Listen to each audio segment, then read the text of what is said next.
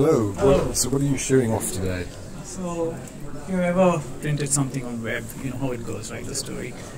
Typically, you have a lot of content on web which you don't want, like ads, comments, a lot of spacing, and when you do a printout, this is how typically how it looks, right? It is a lot of wasted ink, a lot of wasted paper, and content that is not going to be really useful for what you're trying to do.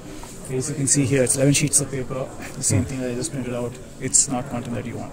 So what we do is, believe it or not, our printer is doing what you asked it to do.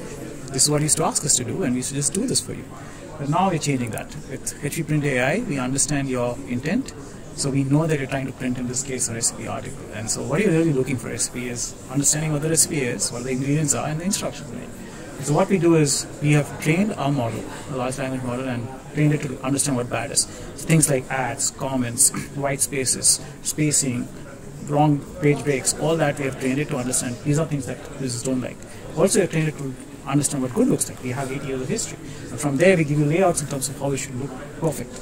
And so in this case, we do that for you right off the bat. And then we give you some other options, simple prompts, which if you think you want directions only, just click on that, and we just print that for you because that's all you're looking at. What we also have is a chat feature. If you click on that chat feature, you can also go to the extent of saying I want ingredients and direction plus an image, and we can just do that for you. So make it very simple and getting it right for you. And we have other examples here, which is a news article, and you can see how bad that is. And we just get it out perfect for you. And then similarly, we have another one which is an education article, and this is like almost 20-30 pages. And you want it for your kid, and this is not going to be right. We know a kid is going to keep it in a backpack, and this is perfectly formatted for him or her. Do you have a spreadsheet around? That was a good example, I think, because everyone's suffered that pain. That's pain, yeah, I can put that demo up. So I don't have a printout of it, but I can just do the demo up. So this is the spreadsheet, and this is a very common spreadsheet, right? It's a big table with a single graph. You can see here the graph doesn't have a legend or a title. None of that information is there. It has a lot of different columns which are not properly arranged. And typically when you go ahead and use Excel's functionality of printing, you know what will happen. It will get you only a few columns. This is real painful. This is actually live code that's running.